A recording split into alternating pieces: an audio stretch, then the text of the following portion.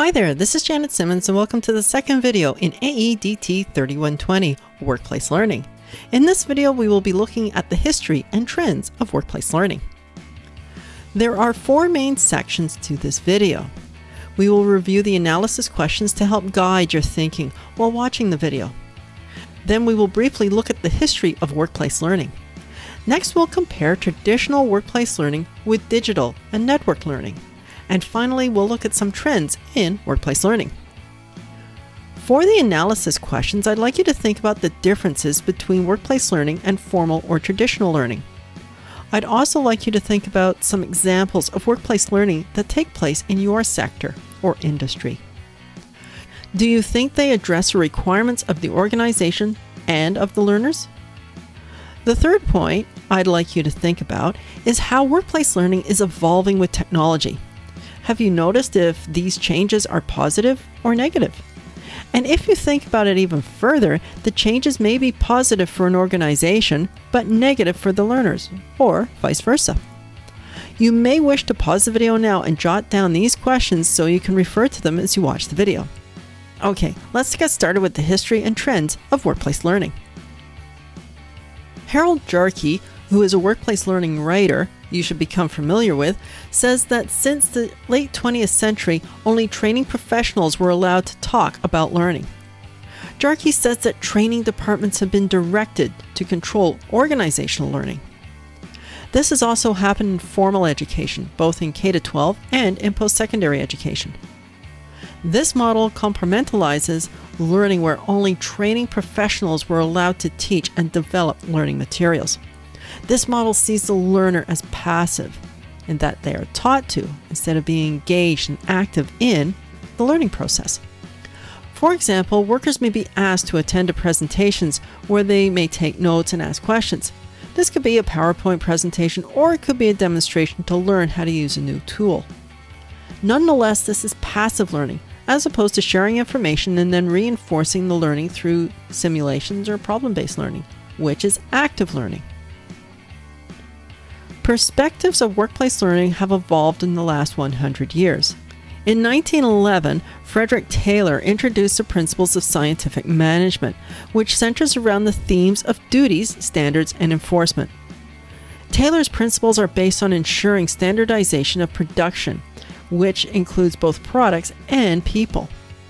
He believed in a rigid hierarchy and a social class system. Therefore, he believed workers should be trained in a rigid system that did not allow for individualization, which would slow down the learning process. He also believed in the adoption of standards, which should be led by management, and all workers were expected to meet these standards.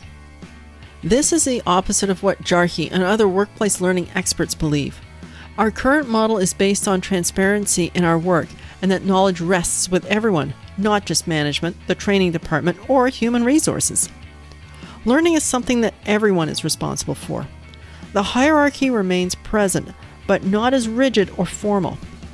Standardization of production is found in many organizations and works in conjunction with individuality and creativity. Traditional workplace learning meant time away from your job, often attending a seminar in a hotel conference room. But this is a very traditional study of memorization approach with face-to-face delivery that requires learners to quickly understand material based on lecture style. Additionally, this approach restricts access to trainers, and learners are not encouraged to learn from peers in the learning group. This approach is very formal and is driven by management. In digital and network times, some of these barriers are being challenged, stretched, or changed.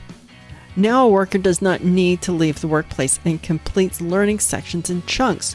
Digital access allows for workers to learn on their own time, such as a subway, a bus, or a streetcar on their way to work.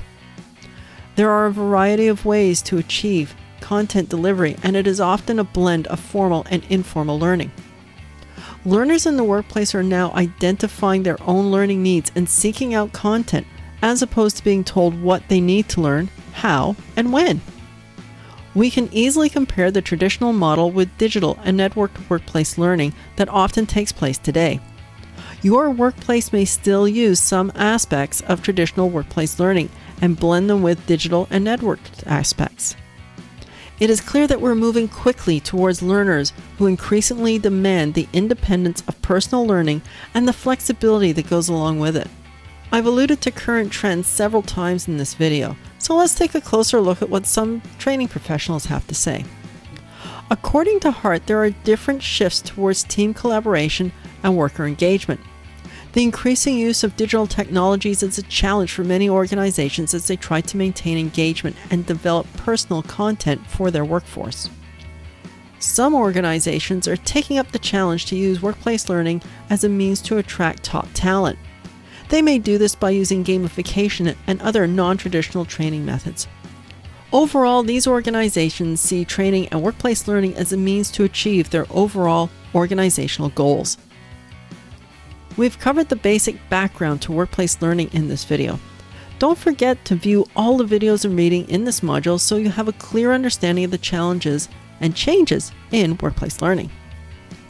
Please come to the tutorial prepared to talk about some workplace learning trends you are seeing in your workplace.